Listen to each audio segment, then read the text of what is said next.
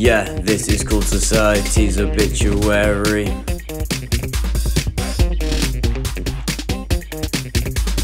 Yo, what's up? Sit down. We got much to discuss. Now you've been making quite the fuss with years of mistrust. Never trusting the people with the truth. Well, here's the truth about the DID flow. No, we really aren't that violent.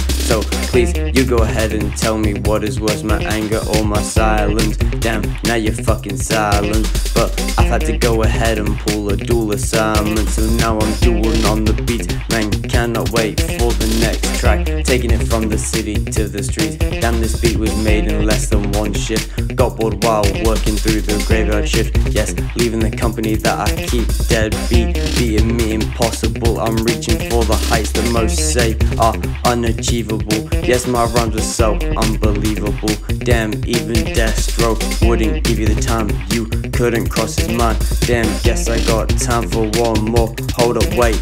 But now I'm bringing you the ADHD flow. Ooh, second act of the show. But for this one I'm not even the showstopper, showtopper. Even Ellie's got the rhymes to drop you. Ooh, stop you talking about things you really know nothing about. Yes, I've always had to see the whole objective type of man, but my mind can really be just as selective. Yes, I was the subject of one man's never-ending torment, so I aim to ace any tournament. Yes, taking 1 and 2. What you mean you thought this was a race? No, there's never been no symmetry between me and you. I embrace while you try to disgrace, but now look who's really fallen from grace. Man, I had to go and fix up the next upgrade so I can start popping off like grenades. Ooh, loving the shade, not a huge fan of the sun anyway. I mean, what else can I say?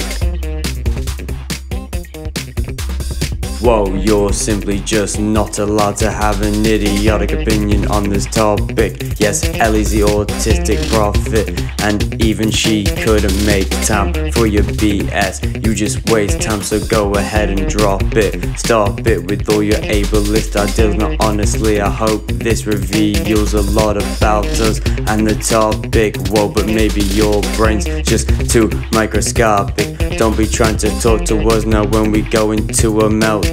You might catch these hands and end up like Hiroshima between a neurodivergent and a neurotypical. It's so typical of you to treat me like S-Cuba, but you know you gotta be telling a good joke to make me say bazinga.